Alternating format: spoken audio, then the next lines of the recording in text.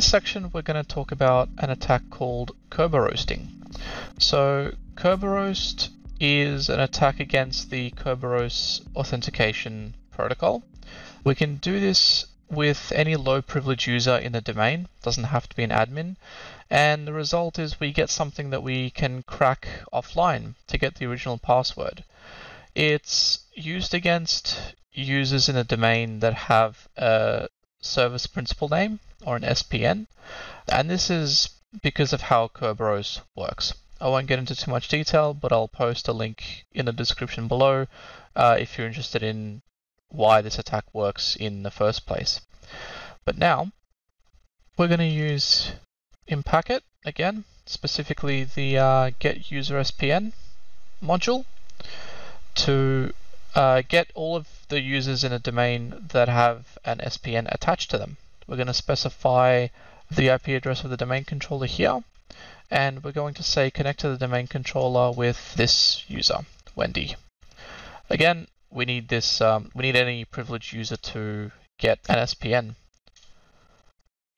So Wendy's not an admin, but we have a password, and here we go. We found one user in the domain that has an SPN attached. It has permissions for the HTTP protocol on WEF.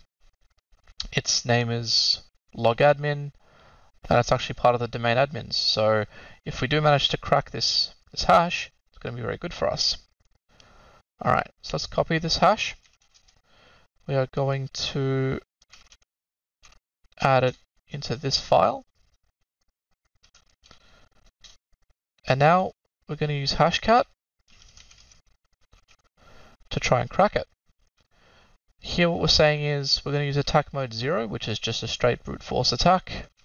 The mode is 13100, which tells hashcat to attack the Kerberoast style hash, which is the one above.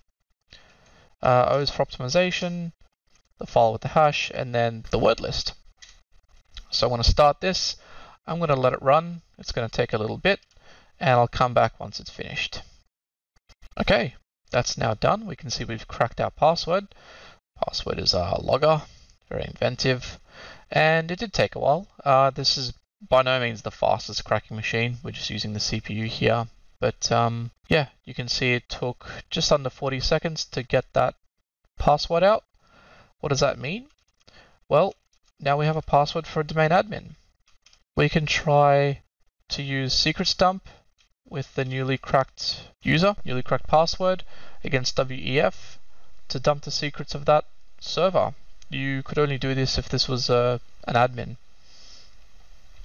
So of course this isn't really what you want in your Active Directory environment. In the next section we're going to talk about how to partially remediate this vulnerability. Now let's talk about how to partially remediate the Kerberoasting vulnerability. I say partially because there's no complete way to stop it from happening. It's just part of the Kerberoast protocol, but we can put in some protections and configurations in place to make it extremely unlikely for this attack to succeed. Effectively, we're trying to make it so that the attacker is not able to crack the hash that they receive. The first thing is obviously make sure any service account that you're using has a strong password. I recommend using a password of 28 characters or more, and if they're randomly generated passwords that are stored in a password vault, that's even better. That's going to make it very hard to crack in the first place.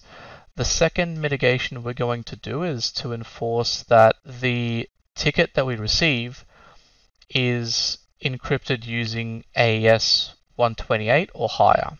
This is going to make the cracking process much slower, so the attacker is much less likely to get the password in the time that they want.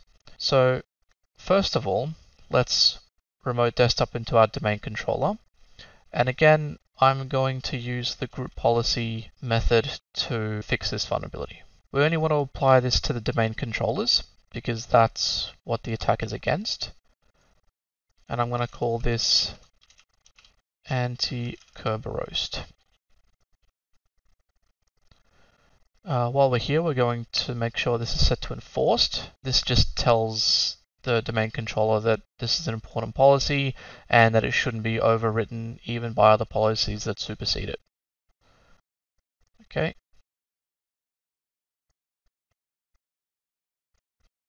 Here we go to computer configuration, policies, Windows settings, security settings, local policies, and security options. Okay.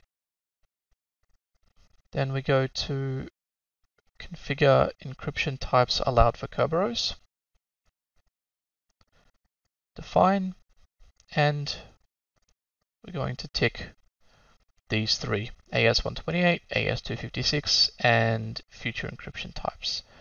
Now, before you apply this policy, I do want to say that in very rare cases, this is known to break trust relationships between your domain controllers and your member servers. It's quite rare, but I have seen it happen in the past. So please test this against servers that you don't mind rolling back before you apply it to your entire network. We're going to hit OK, and that policy will get applied. We're going to right click, group policy update. It's going to update one computer, that's fine. This is just to force this new policy to be sent to all domain controllers, but we only have one. Okay, now performing the Kerberoast attack again. We still get the hash, but we can see this important bit here, this 18. Before, when we did it the first time, that was 23. And 23 is an E-type, or encryption type, for RC4. RC4 is an old and broken encryption standard. It's fairly easy to crack nowadays. 18, in this case, stands for AES-256, which is a modern, strong encryption standard, much more difficult to crack. So if we try and perform a password cracking attempt again, this time with the new hash, we can see it's going to be much slower. I'll let this load and we'll check on how fast this cracks in just a second. So now we're down to 379 hashes per second. That is significantly slower. I'll let this run for a little bit and come back in about a couple of minutes to see where we're at with the cracking process. Okay, I've come back just before the 2-minute mark on the cracking process, and still we're not even close to being completed. We're not even 1% through this word list, actually, and this word list is not even that big. Remember, we cracked the previous password in 40 seconds. We've just ticked over 2 minutes, and we've only reached 1% completion on this word list. So if the service account is using a complex password, and you're using this encryption standard, AES-256, on your SPNs, there's a very, very low chance that an attacker is going to get the password. So good luck, and I'll see you in the next section.